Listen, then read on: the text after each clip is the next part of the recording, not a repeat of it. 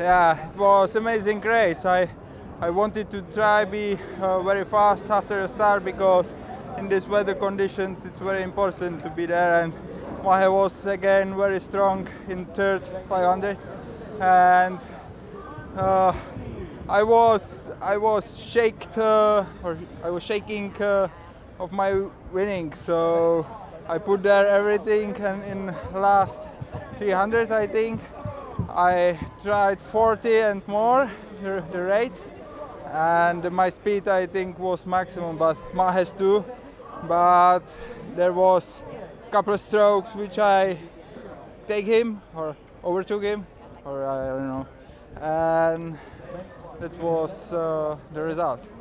Yeah, I mean, Kim's an amazing competitor, and that's why she's world champion last year, you know, and we've had some great battles, and today was another one of those, and I think it's a really great thing for the single scull to have, you know, a bit of a rivalry happening, especially Australia and New Zealand, and yeah, it's 1-1, so we've got another couple of years to battle it out.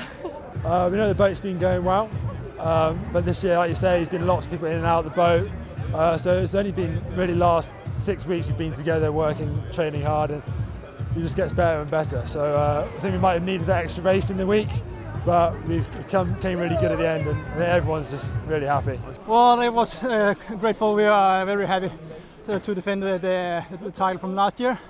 I feel some headwind after the start, and I think, whoa, shit. But then the tailwind come again, and I could feel when we reached 1,500 meters that this was ours. They didn't have enough to hold us the last 500 meters. So it was fantastic. We'd been told to smile, to enjoy the moment, and I know I was trying to feel that because I waited a long time to have that moment, and to have that moment with these people too. So, and just remember to breathe too. Oh, it's an amazing feeling. This was our third time to be world champion, but we were 2 times in the quadruple scull. This time it was very special. It was with my brother in double, and we get so good race. We get by, I don't know, 4 seconds first, so that was really amazing feeling, really amazing.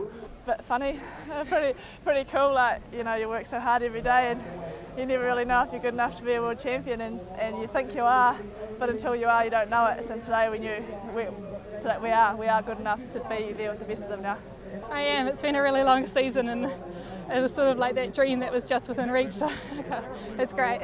It's pretty cool to have one. We train with Mahe, and of course he's got 5 world championship titles, so it's cool that we've got one, and we've got one on the board now, so it's all on.